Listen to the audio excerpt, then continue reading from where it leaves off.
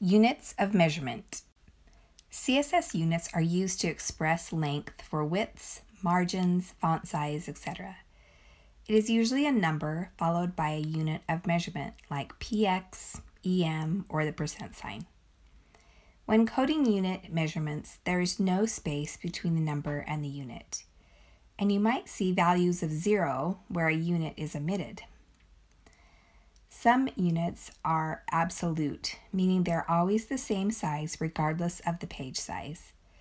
Px, or the pixel unit of measurement, is an example of an absolute measurement.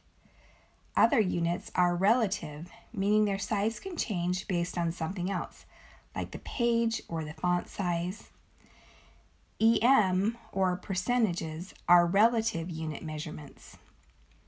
Relative units will scale better between different devices.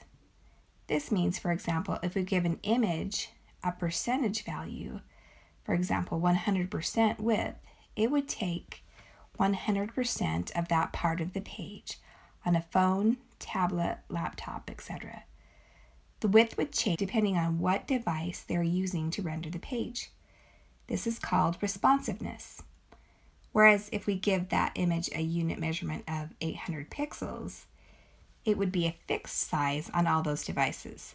So relative measurements scale better and are good for responsive web pages.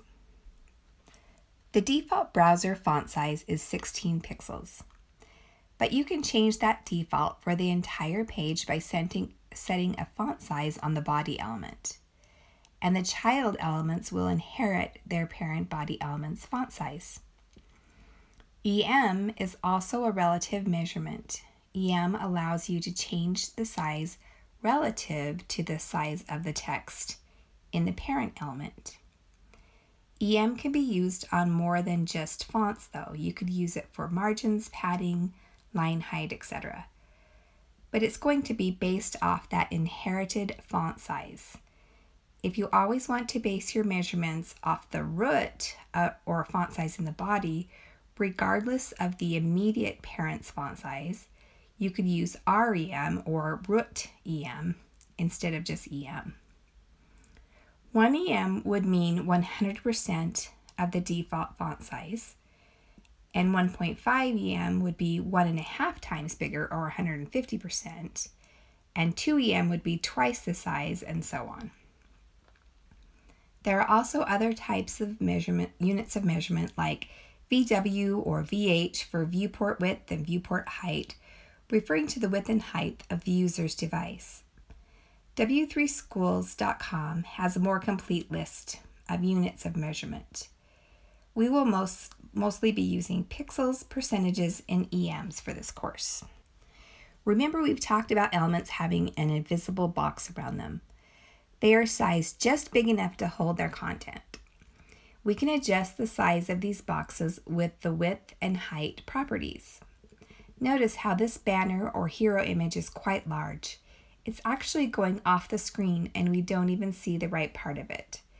We can change that width to 100%, so it will now take 100% of the size of its parent container and not default to however many pixels the image was.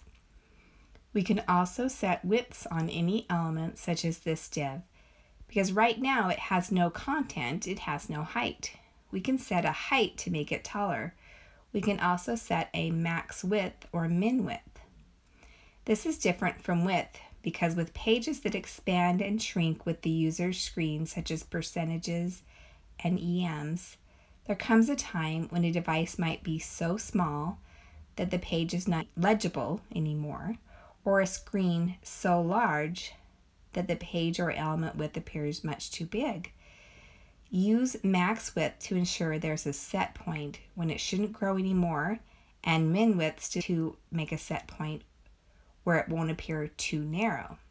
So, for example, we can make sure that at a certain point, the main section doesn't get larger than 1500 pixels. It's always a good idea to check your site on different devices to make sure it looks good.